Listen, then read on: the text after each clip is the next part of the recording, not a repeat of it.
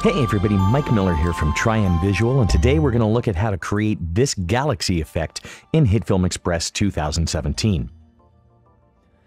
Now, most of what we're going to be doing would work in earlier versions of Hitfilm Express, or Hitfilm Pro, or Hitfilm Ultimate. So here we are in Hitfilm Express 2017, and the first thing I'm going to do is create a new composite shot, and I'm going to call this Galaxy Setup. I'm going to leave it at 1080p, and 24 frames per second because I record my tutorials at 24 frames per second. Next thing I'm going to do is make a new plane layer, 2000 by 2000, and this is the first new thing in Hitfilm Express 2017 we're going to look at. In previous versions of Hitfilm Express, you were limited to creating composite shots or generated media at 1920 by 1080. You could not make a 2000 by 2000 plane in Hitfilm 4 Express.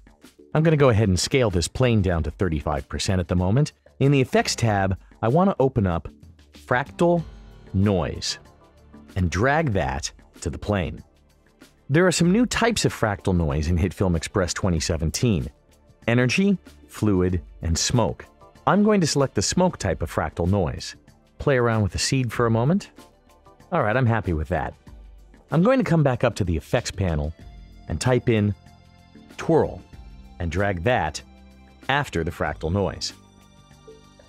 I'm going to come down and lower the radius of this twirl to choke it inside the plane, and select the elliptical mask tool. And then I'm going to raise the radius of this back up just so it fills the entire circle. And that's it. That really is how this galaxy was made. Everything we do from this point is just going to be masking, fractal noise, and twirling. We just need to tune it to make it look how we want. I'm going to go ahead and turn the twirl angle up more and make this a little bit more extreme. About 290 works. And I'm going to come back up to my fractal noise, open up Appearance, and play with the exposure and offset, trying to get more areas of black and maybe a few more areas of pure white.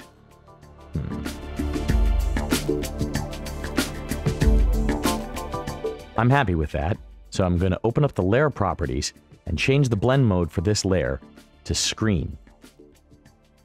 I'm also going to rename this layer Clouds 1, and then duplicate it. I'm going to rename the duplicate Clouds 2. I'm going to open up the effects in Clouds 2, turn off my twirl, and I'm going to go ahead and delete the mask. I'm going to select the freehand mask tool, and I'm going to draw a different mask. But before I draw the new mask, I want to set up something as a guideline. So I'm going to come into the New Layers panel and create another grade layer. I'm going to call this grade Grid Overlay and drag the grid effect to it. I'm going to open up the grid effect and change the blend to Add. I'm going to change the color to red, and I'm going to open up point 1, set that to 0, 0, open up point 2, set that to 150 by 150, and turn the border radius down to maybe 2. I'm going to duplicate the grid, change the duplicate to green, and I'm going to move point 2 to 75 by 75. I'm going to duplicate this grid one more time, change the color to blue, and this time the point 2 value to 2000 by 2000. Come up to Layer Properties, close up the effects, open up my Transform tab, and I'm going to turn the opacity of this layer down. This is just kind of giving me a guide so I can see what's happening on this screen. Because I have 3 different grids in red, green, and blue, all set to Add Blend mode, they're going to combine to form new colors where they overlap. The important one is this white line, where all 3 grids overlap. This is the center of my universe, or my layer, and I want this grid so I can set up the mask that I'm about to draw correctly. Now I'm going to come down and reselect Clouds 2 and draw just this kind of shape.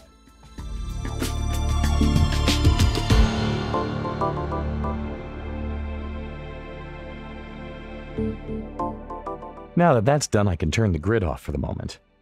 Come back in and turn twirl back on.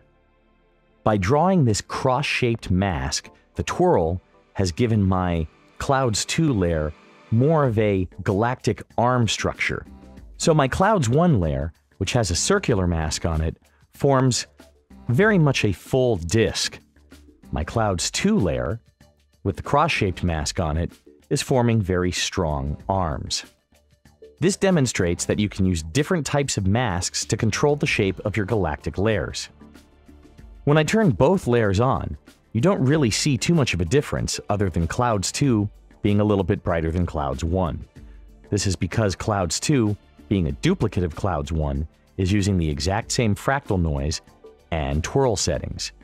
Let's turn off Clouds 1, go into Clouds 2, and customize that a bit. I'm going to drop the scale of that fractal noise to bring in more detail. Change the seed. Maybe rotate that a bit. Come down to the appearance, raise the exposure more, and I'm going to go ahead and scale that up a bit. Yeah, to 60. I'll go ahead and scale up Clouds 1 as well. Right now, my Clouds 2 disk is very regular, more regular than I want it to be. Let's break that up a bit.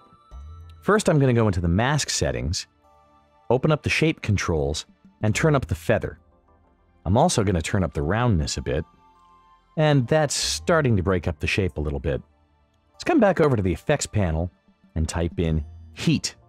Heat distortion in Hitfilm Express was part of an add-on pack in Hitfilm Express 2017 added to the base software. The new fluid, energy, and smoke distortion types are now available in the same add-on pack that used to have heat distortion. Heat distortion is very similar to turbulent displacement in After Effects. It generates a displacement map using an inbuilt fractal generator. I'm going to go ahead and drag heat distortion after the twirl, and you can see right away that that's breaking up the regularity of the shape. Once again, I'm just going to come in and play with the settings a bit until I'm happy with it. Lower the scale, turn the diffusion strength down to 0. I'm also going to want to go ahead and set the animation speed, wind speed to none, and play with the noise seed. Ooh, okay, I like that. That's starting to look very organic. I'm going to go ahead and duplicate Clouds 2, name this next duplicate Clouds 3. I'm going to come in and turn off the heat distortion for the moment, open up fractal noise, and change the type from smoke to energy. Energy is going to give me a totally different texture, much more like filaments. I'm just going to play around with the settings a bit until I get something that I think looks good. Can't really go wrong at this stage. There's nothing you can do that's right or wrong. It's just all about trying to get the look that you want. Also going to change the twirl settings on this one just a little bit. Come back into heat distortion, maybe change the scale, change the distortion, maybe change the seed again. That's starting to look pretty good. I'm going to come up to my layer properties, just make certain that this layer is set to screen blend, and let's go ahead and turn back on all 3 of our layers and see where we're at. We're starting to get something that looks like a something. I think the Clouds 2 layer is too large, so I'm going to go ahead and scale that back down a bit. I also want to break up the shape of Clouds 1 a little bit more. Rather than use heat distortion, I'm going to use diffuse. And I lie, I'm going to use heat distortion.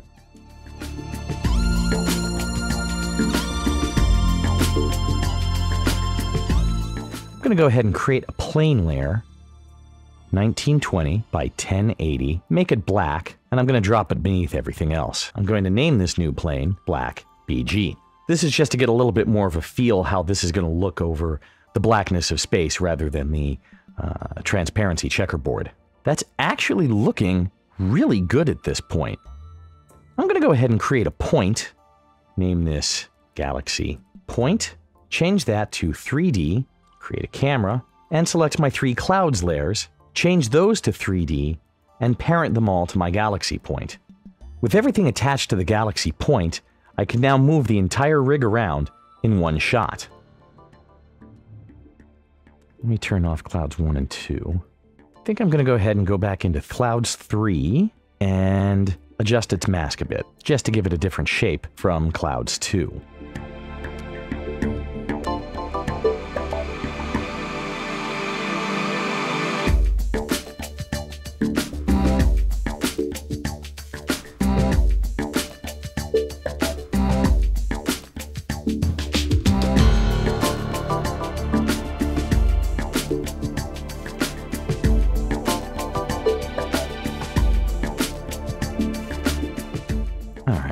Let me turn back on clouds 1 and cloud 2. I'm going to rotate the galaxy point 45 degrees on the x-axis. Scroll down. Clouds 1 is my first disk, so I'm going to leave that where it is. Clouds 2, I'm going to grab that, and I'm going to move it a little bit down. Grab clouds 3, and move that just a little bit on the Z. I accidentally grabbed the Y-axis on the widget. I do want to be moving these on the Z. Come back up, grab the galaxy point. So again, as I start rotating that around, you can see that we have a little bit of depth, not enough to go completely sideways on it because these are still 3 flat planes. We can more or less move all the way around this thing. And it's starting to look pretty good.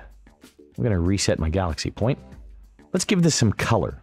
I'm going to go ahead and turn off clouds 2 and 3 and just focus on cloud 1. There are all kinds of effects in Hitfilm to add color to a black and white image. I'm going to go into color correction and grab gamma. Gamma changes the midpoint of the red, green, and blue curves for the layer. So by just grabbing a red, green, or blue gamma and moving the slider, I'll start colorizing this image. Let's take out the red and boost up the blue a bit. I'm going to turn off clouds 1, come up to clouds 2, and what am I going to use to color you? How about color balance? Color balance lets me adjust the shadows, midtones, and highlights of a layer, adjusting the red, green, and blue levels individually.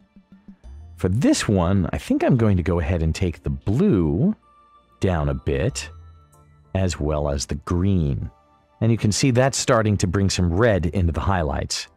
I'm going to come into the midtones, pull out even more of the blue, but less of the green, and then come down to shadows, and just pull out the green and leave more of the blue. Happy with that. I'm going to turn off clouds 2, come to clouds 3, and I think for this one I'm going to go ahead and grab the radial gradient. I'm going to move the radial gradient above the fractal noise. Let me turn the fractal noise off for the moment. Set the blend to none. I'm going to turn off twirl and heat distortion so I can see what's happening better with my gradient. I'm going to make the inner radius color a bright cyanish tone, and I'm going to come to the outer radius, and I'm going to make that more of a dark red. I want to turn up the opacity on the outer radius, make that darker, more like that. Now I'm going to turn my fractal noise back on, come down to the blend for the fractal noise, and let's see what happens if I use overlay. Multiply? I think I like that multiply. Turn back on my twirl and my heat distortion. And we can see that I've got some interesting colors going on. Now if I turn back on my cloud 1 and my cloud 2 layers, go back to my galaxy point, rotate this a bit. I think I'm going to come to clouds 1 and turn down its opacity.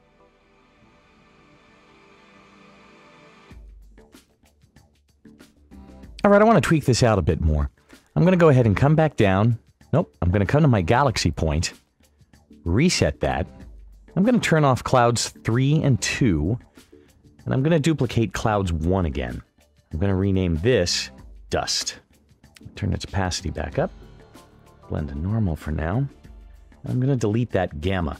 I think I'll delete the Diffuse too. I'm going to come back into my fractal noise type and change this from Smoke to Energy, I think. Going to reduce the scale on that. Maybe turn the exposure up. Turn back on my heat distortion. And I think I'm going to adjust the heat distortion. Drop the scale on that a bit. Turn the distortion up a bit more. I'm going to come up to the effects and add a tint. Now this is going to be a little bit weird. I'm going to grab the eyedropper, map black to white, and then I'm going to map white to kind of a dark brown. Set the tint amount to 100%, and then I'm going to come back up to my fractal noise and play with the offset and exposure values again. What I'm going to do with this layer is come back up to the blend mode and change this from normal to multiply. I'm going to rename that layer to Dust 01, duplicate it, and make this next layer Dust 02. I want to change the blend mode back to normal for a moment so I can see what I'm doing. And I want to come in, adjust the seed again, maybe adjust some of the subsettings, break this shape up a little bit more. I think maybe twirl in just a little bit. Come back down to the heat distortion, change the seed on that again. Take that blend mode back to multiply. Now I can turn on the rest of my layers. I'm actually going to come into my existing cloud layers and change their blend modes from screen to add. And I'm even going to come back into Clouds 1, and I think I'm going to go ahead and turn its opacity back up. Because I've just been duplicating the same planes, Dust 1 and Dust 2 are already parented to my Galaxy point. So I'm just going to come into their transform settings and move them a couple of points on the Z-axis. Maybe 5 for Dust 1 and -5 for Dust 2. By adding the dust layers in, now we're getting some of the darker areas in the galaxy, areas where dust and dirt would block the light. If I come back into my Galaxy point and start rotating that around again, it really is starting to look pretty good. Let's see, Clouds 2. I'm going to move the Clouds 2 and Clouds 3 layers, bring them in closer to the center of the galaxy. Just shrink this all up a bit. Actually pretty happy with that for the moment. What else can I do? Oh, let's go ahead and put a glow. So I'm putting a glow on the Clouds 3 layer. I'm cranking the intensity way too high for the moment, again so I can see what's going on better.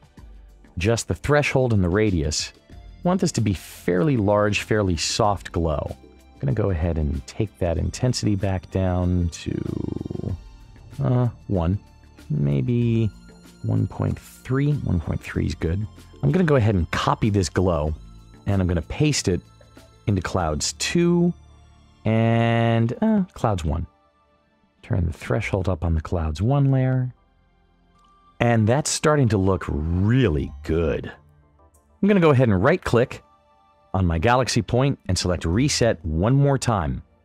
I'm going to duplicate Clouds 1 again, move that up to the top, turn off these lower layers, and on the new Cloud 1 duplicate, I'm going to delete the mask, and I'm going to delete all of my effects. And with this white plane, I'm going to rename this to Core 1. Grab my freehand mask, and I'm just going to draw kind of a diamond shape here.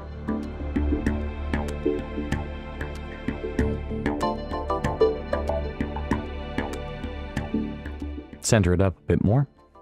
Open up the mask, open up the shape properties. I'm going to leave the feather at both. I'm going to feather this out a lot, and I'm going to crank up the roundness a lot. Keep the layer properties on Add. What I'm going to do now with Core 01 is open up the transform properties, and I'm going to rotate this 90 degrees on the x-axis. We can't see it anymore because it's facing edge onto the camera. But if I grab the camera and move up a bit, you can see my core layer lying flat in the center of the universe. I'm going to duplicate Core 01 3 times. Core 02, Core 03, and Core 04. In Core 2, I'm going to open up the transform properties, go to the orientation, and I'm going to rotate this 45 degrees. Core 3, I'm going to open up its transform properties, go to the orientation, and rotate it 90 degrees on the Y. Core 4, same thing, but 135 degrees. And from there, you can see I'm starting to get this starburst shape. Let me go ahead and reset my camera and turn on the rest of my galaxy layers. Grab my galaxy point,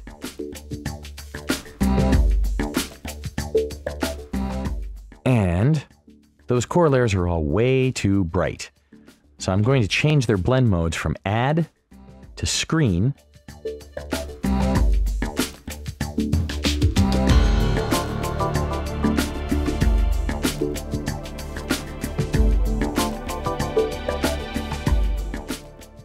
I could have done this a lot more efficiently by making certain I was happy with the size of Core 1 before making the duplicates and rotating them. So don't do what I just did, because that was inefficient.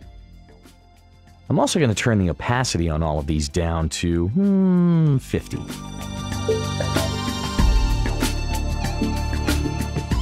Now I'm going to come back to my galaxy point.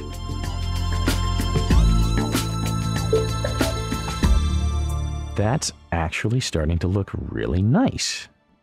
In the galaxy point transformation properties, I'm going to go ahead and start scaling the entire rig up to fill the screen. Not bad at all. I want to get a few stars in here, and what I'm going to do is duplicate Core 4 again, and I'm going to go ahead and turn off everything below the duplicate. Come back up to my Core 4 duplicate and rename that Stars 01. I'm going to delete the mask. I'm going to go ahead and turn the opacity back up to 100, and I'm going to come back to the effects panel and select Fractal Noise. Twirl open the fractal noise and come over to this preset drop-down. This is another new feature in Hitfilm Express 2017.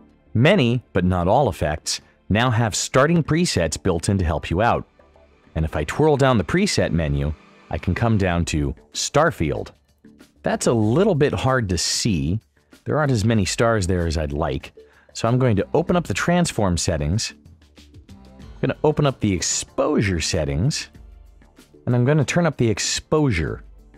Maybe adjust the offset a bit until I can start to see these stars appearing. I'm going to grab the elliptical mask tool and click on the Layer tab at the top of the viewer, so I can just see the layer before any effects are added.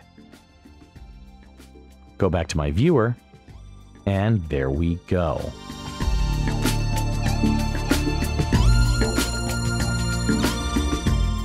I'm going to turn everything back on, make sure I have my stars layer selected again. I'm going to come into the scale property and start scaling this up. Those stars are starting to look a little large, so I'm going to come back into the fractal noise and just adjust my exposure and offset a bit. Actually, maybe take the scale down. Oh, yeah. Let's see if I take that down to 4. Ooh, that's starting to look good. It's a lot of stars. I'm going to go ahead and open up this mask, open up the shape properties, change the feather to in, and start feathering this mask. Now I'm going to select the stars plane, and I'm going to duplicate that another 3 times. Stars 2, stars 3, and stars 4. In each of these, I'm going to come in and change the seeds on the fractal noise. Then I'm going to come down to the transform properties, and I'm going to start rotating these in space on the x-axis. Since this one is already at 90, I'm going to go ahead and set stars 4 to 0. I'm going to Come into stars 3, open up the fractal noise, change the seed, transform settings, change your orientation to 45. Going to come down to stars 2, change the seed, and change you to 135. That's too many stars, so I'm going to go ahead and turn off the rest of the galaxy for the moment and just focus on my stars layers. Notice up here at the top of the controls panel, I've typed in offset. This is just going to show me the offset settings for the fractal noise, so I don't have to page through as much of the menus.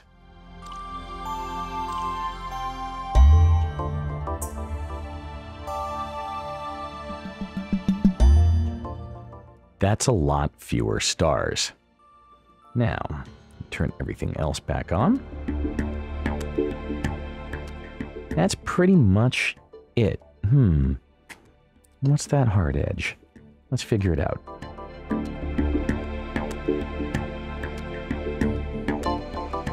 Ah, Clouds 1. Need to feather out the Clouds 1 layer. Feather it in. There we go. That takes care of that hard mask. This is pretty much ready to animate. There's only one last thing I want to check first. I'm going to go into my Clouds 1 layer, come up to the controls and type in speed.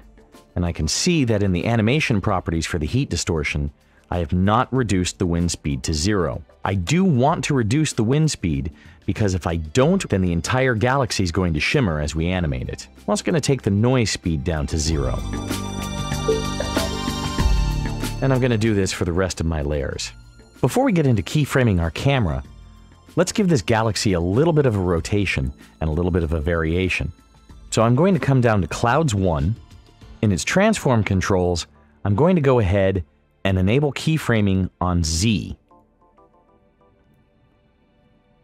I'm going to go to the last frame and change the Z rotation to 15.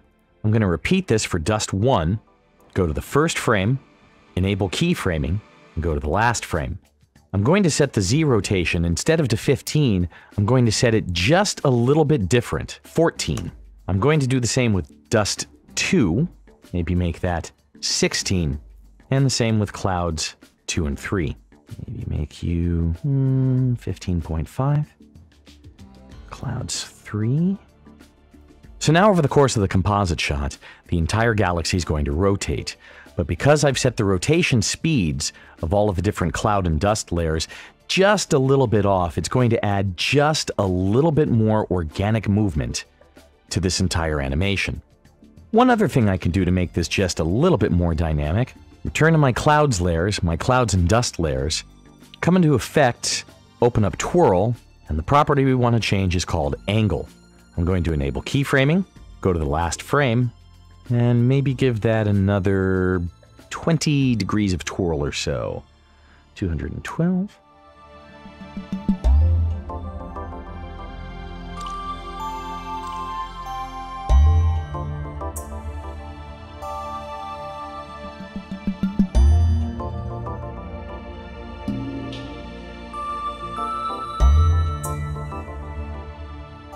I've just RAM previewed the first couple of seconds of this, just enough to let you see how that galaxy is starting to twirl around itself. It's a slow, subtle movement, and it looks pretty good.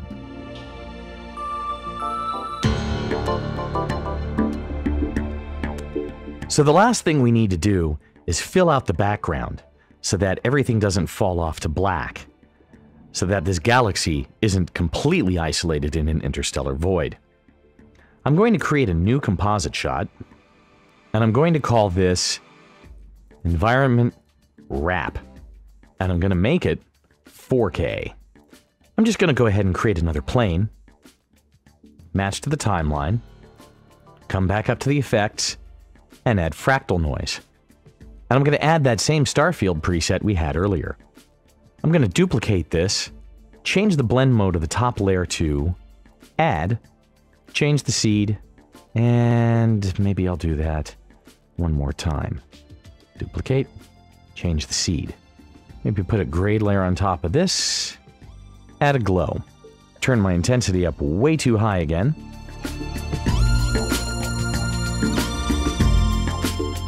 Just adjust the glow settings a bit.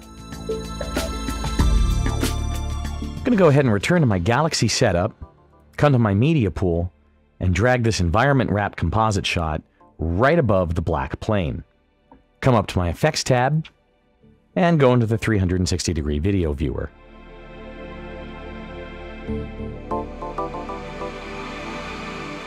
I'm going to scale down that layer.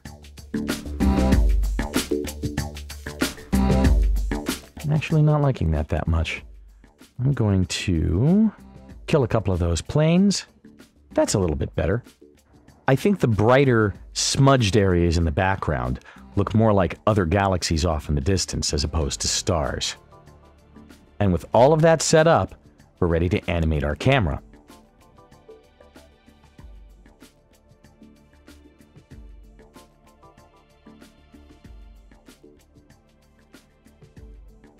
I'm going to set a keyframe for the position, move to the end of the composition, and get a little bit closer. Maybe to there?